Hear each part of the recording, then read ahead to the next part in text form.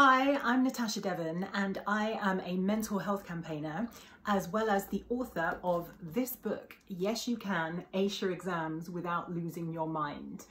This was published back in April and I was due to come to the YALC festival this weekend to talk about it. It would have been my first visit to YALC and I was really looking forward to it, but I'm glad I've had the opportunity to make this video and share a few of the techniques from the book, which hopefully anybody watching will find useful.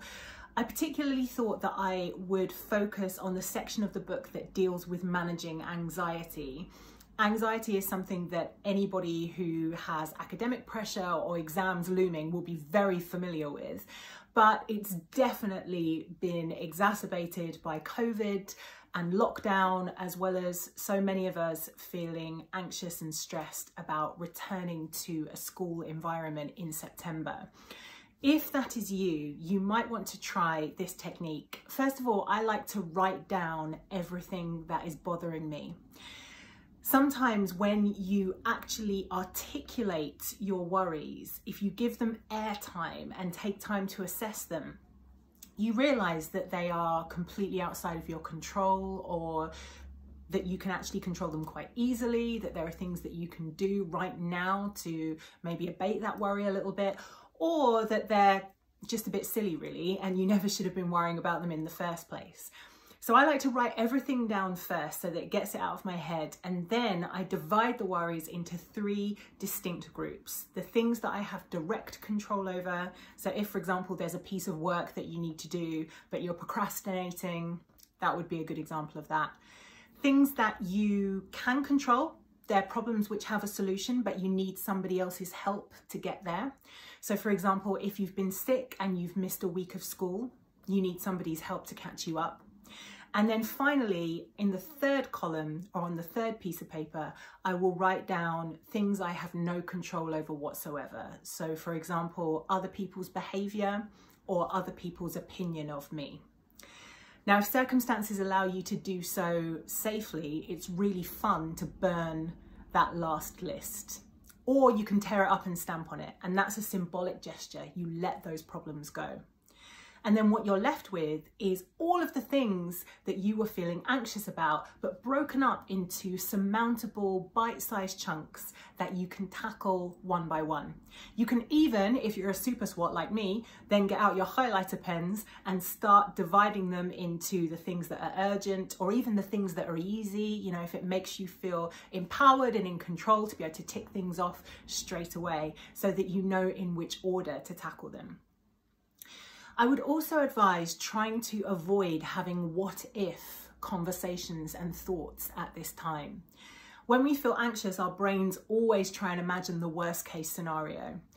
And the reason that our brains do that is because it makes sense to explore the worst that can happen in your imagination. And that way, should it occur, in theory, you're more prepared for it. But the problem is that when we keep imagining, you know, what if, particularly in relation to something as serious potentially as COVID, the part of our brain where anxiety and stress originate, which is called the amygdala, thinks that those things are really happening. Your amygdala doesn't know the difference between something that's really happening and a thought, essentially. So it prepares our body for fight or flight, which is your instinctual response to anything that makes you feel fearful or anxious. It will release into your system cortisol, which is the stress hormone, and adrenaline, which is the reason that you feel anxious.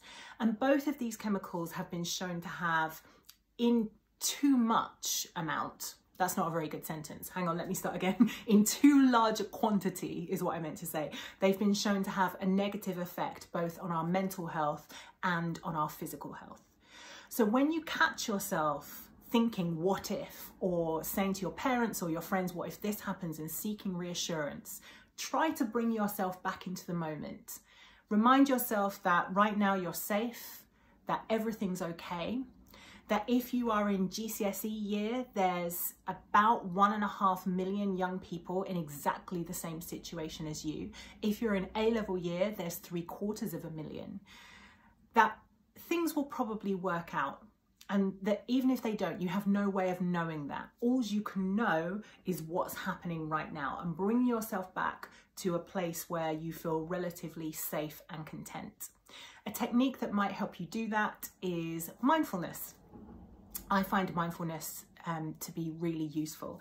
And once again, there are some simple mindfulness techniques that you can try in the book, along with everything else that I have just mentioned. So I really hope that you found those tips useful, and thank you very much for tuning in.